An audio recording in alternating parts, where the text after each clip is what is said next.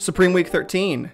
Can't believe it's already here. What's going on, guys? It's your boy Thomas, and I'm back with another Droplist review video on my way to 500 subscribers. So if you could, please, a like and a sub would be greatly appreciated if you enjoy these videos, and only if. Let's get into it. So I'm actually really excited about this week. First on the list, we have Supreme Burberry Round 2 going up top with the hats. I really hope I can cop the Supreme bucket hat. I know it's a little absurd, little crazy, but I think last week with Stone Island, I was unfortunately unable to get the reactive cap, and I was able to get the bucket hat. So I'm kind of like, you know, maybe bucket hat season is upon us, but nevertheless, if you are going for any kind of resale item to make some extra dough, I think the Burberry caps are the best item on this week's drop list.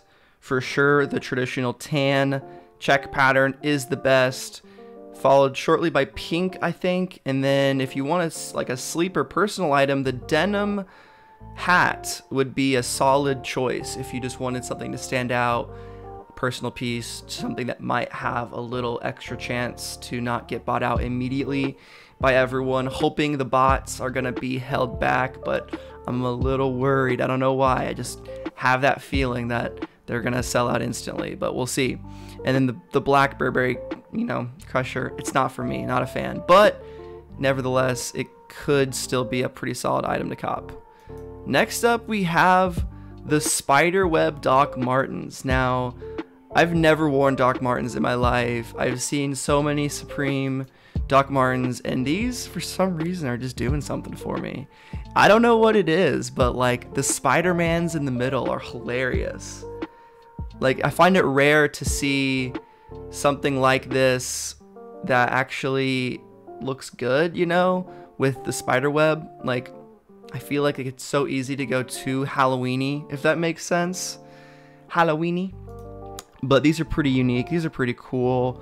Looks like stitched on the spiderweb pattern, so it's not going to be some bullshit like printed on there. It's actually stitched into the shoes, and it's definitely a statement piece. It's not something you can just wear every single day, and people aren't going to be like, well, this dude has spiderwebs on his feet. That's very normal. No, it's something that is going to stand out a little bit, but I think the blacks would be great for October, you know, getting into the season. And then I really just, for some reason, love the reds because it looks like Spider-Man, but it doesn't have the blue. You know, Spider-Man colors, always red and blue. I find that red and blue is very difficult to pull off together because they clash so heavily. And then the white is just, that's the chaos choice. That is the, I don't give a fuck. I am level 70 in the fashion tree. Personally, for me, my fashion is stuck in 2017, and I've been trying to get out of that, but it's been tough, guys. I'm an old boomer in the streetwear industry. And then going to the list as a whole, we have the Roy DeCarava drop, and I think this is a really great thing that Supreme is doing because all of the profits are going to benefit this Center for Research in Black Culture in Harlem. And I will just say, like, Black culture gets appropriated a ton in streetwear, sneakers, and hip-hop culture. Obviously, it's a big problem, so just respect this collaboration, even if it's not for you. I'm not personally going to be getting it or anything like that, but I have a lot of respect for it and think it's a pretty cool looking collection overall. Like, it's very simple. It has his photography with his name on the back, so I'm sure for people that this is for will really appreciate it. And I think that knowing that their money is going to a good cause is like the best of both worlds, because you get to have an item that represents something that you appreciate and are a fan of, and also have some, you know, charity in mind, because your money is going not just to the pocketbook of a venture capitalist company, but hopefully to a center that uses the money in a way that benefits the Black community. So that's awesome. Love that. This piece is dropping too, and it's super trippy, honestly. I wish it wasn't so expensive. The projected retail prices, and these are projected because Supreme drops and drops by Jay don't always know 100%. I find it's always safe to err on the side of caution. Like last week's stuff from Stone Island that I, gave out during that video was, a little incorrect. Some of it was corrected later. I did go into the comments and change that, but not everyone sees that, obviously. So this could be like $500. You never know.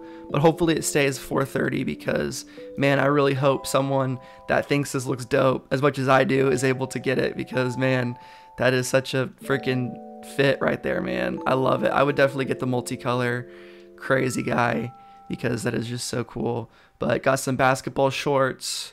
I find that for me, like I'm a 30-inch waist. Typically that's like a size small.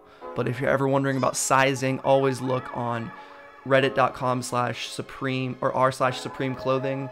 A lot of people there will be happy to help. Hopefully, you might have some assholes, but that's everywhere you go online. There's always some assholes, but make sure you just order the size that fits you. Supreme belt too. The box logo belts. These come out typically once a year. Got the olive color that's been rocking with the Supreme accessories from Hanes coming through right there, and then the black and the red, pretty standard classic piece. Everyone loves the Supreme logo. These hats are pretty cool. They look like some kind of lightweight mesh running hats. I do really like this tan and this cream and the white with the red piping separating them, and also the olive and the red is kind of nice too. But I think mostly everyone's gonna be talking about Burberry first, Roy DeCarava, and Doc Martens. Apologize to Roy DeCarava if that is not how I pronounce it, but I think that's how it is. And then a couple other pieces. We got some football jerseys, some Oliver. I think these were projected for last week and didn't come out, so apologies if anyone thought those were coming out, but script tees are pretty nonchalant. Those will probably sit on the site.